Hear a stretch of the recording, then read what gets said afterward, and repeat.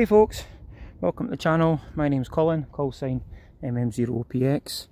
I've had the rare opportunity to actually come and work some portable radio. It's been some time since I've done so, some proper portable radio. So I didn't get the lazy spot I was wanting to get to further along the coast here, so I've probably actually come to the better spot. So I'm not too far from Edinburgh. This bridge in the background you can see here is the Queen's Ferry crossing. The one behind that is the Forth Road Bridge, and then the one away at the very back, the orange brownie one, is the Forth Rail Bridge. So if you're not quite sure where that is, you could look up those bridges and you'll see exactly where I am. So you can see I'm quite close to salt water here. This is the Firth of Forth, so effectively pure salt water. Be a little bit brackish.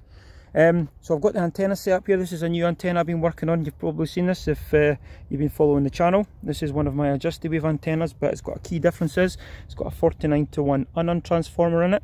So the way it's configured just now is it's a half wave on 20 or it's a quarter wave on 40, and I can toggle between the two with this little switch here. 20 meters, perfect match, almost 1-to-1. 40 meters is a little bit higher. I'm not quite sure how that is. When I had it set up, you could see when I had it set up at the field at home, it was like 1.3-to-1, so I'm not quite sure what's going on there. So this radial here is obviously the radial for 40 meters, but it's also acting as a counterpoise for 20 meters. So I've got the coax coming off the antenna there. I've got a little GM3 ACK choke, and then I've actually got, I'm glad I bought this coax with me. I came prepared. So this is Messi and Poloni Ultraflex 7, and actually runs away back to my van, you can see in the distance there. So I've still got to set up the radio. I'm going to go and do that, and I'm fingers crossed we're going to hear some stations on the bands. Right, Colin, how are you doing? Over. Yeah, how are you, Bob? I think I've got that correct here. I'm doing well. Yeah, the band's very strange. You're 5 and 5. 5 and 5 with Aurora, Bob, over. Yeah, you're about the same. 5 and 5. Is this the original Colin that I worked in the mobile that time, over? Yeah, QSL. Unbelievable. I think it was back in 2013, Colin, and I think you were in your father's taxi or something of that nature. I know there's a YouTube video on it. So I just, when you gave me your call sign, I didn't recognize the call, but I recognized your voice because I've listened to that video a couple of times. So anyway, good to hear you again, Colin. You're fading. I'm running power here. If you're having trouble copying me, I'm having trouble copying you. All the best. We're losing the propagation. MM0OPX. Good to hear you again. K8NY. Over. X-ray portable. Norway 8, India. I've got some noise and you're not too loud here about H5. I'll give you a report next over. The name is Jeff, Japan Echo Foxtrot. Jeff in West Virginia. Over. Okay, Colin. Okay. We'll catch you again when the noise is lower. It's just about impossible right this moment. 73, MM0OPX portable. Norway 8, India. Good night.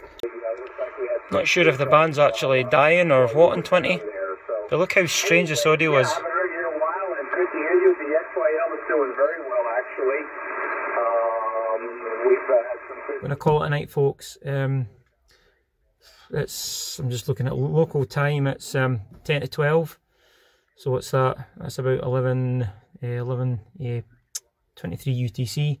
I've got two contacts in the lock. They're both the States, so I worked N8II and K8NY, so that's good. Both on 20 meters. 20 meters is still a little bit open. There's two stations in the band, and there's a station in Alabama. He's only about an S3 and S4 with the preamp on. Very strange conditions tonight. I've never heard Aurora like it, and I've never heard DX like it. Down on 40 meters I did hear some Argentina and Chile, and I don't think I've ever heard them on 40, but I had a pile up and my 100 watts wasn't doing very much. But it was good to hear them nonetheless. But hearing the Aurora on the DX, that was different for me. So when I first came out tonight, first one in the bag, N8II, I thought great, we're going to have a great night here. He was like 5.9 plus, and then all of a sudden just the Aurora was just like a switch. It just came on and the signals went down. Lots of signals still on the band, but very, very weak. S1, S2 with the preamp on. So nevertheless, it's been a good trip. So it's obviously the first contacts I've made on the end-fed half-wave, the first DX contact. So I made one contact before in Italy with the 705. So that's good. I've made 2 contacts into the States. I didn't get a contact on 40, but nevertheless, it's good to get out. Thanks for watching the video, guys. If you like my stuff, please give it a thumbs up, and please subscribe if you've not already done so. Until the next time, 73.